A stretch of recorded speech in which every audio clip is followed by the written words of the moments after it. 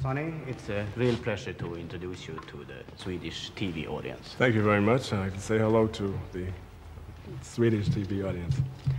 Somebody told me that you are not particularly fond of being looked upon as the creator of a new style of jazz. Is that true? Oh, well, I don't really feel that I deserve the title of a creator in any respect. There are many other jazz men who should precede me, actually. You know, I'm just in the experimental stage and have lots more to do. I see. Sonny Rollins tycker knappast att han är förtjänt av den hederstitel som det innebär att vara skapare av en ny jazzstil. Han tycker att det finns så många andra jazzpersonligheter som är mera förtjänta utav den hederstiteln.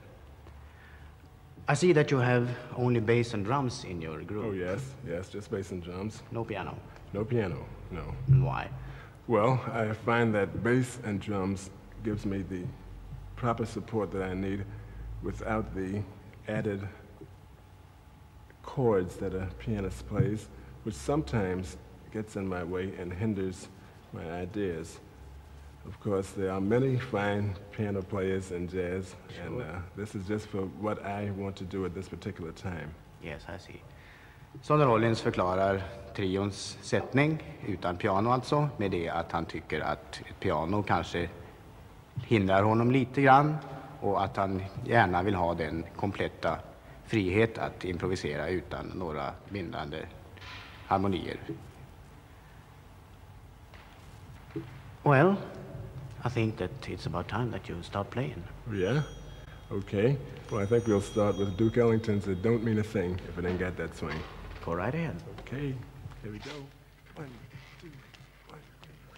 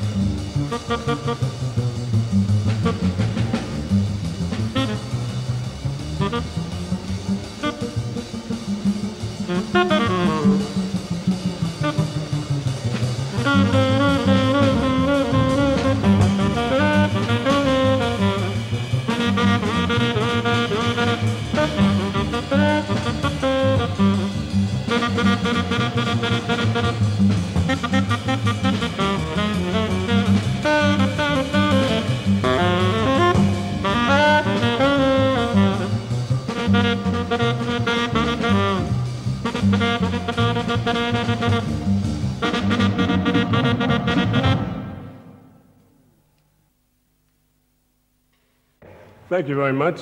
I'd like to take this opportunity to introduce one of the outstanding young bass players in the world, Henry Grimes, who is my bassist, and also on drums, the renowned Joe Harris of Dizzy Gillespie fame. Thank you. We'd like to carry on now with an original composition. This one is entitled Paul's Pal. One, oh,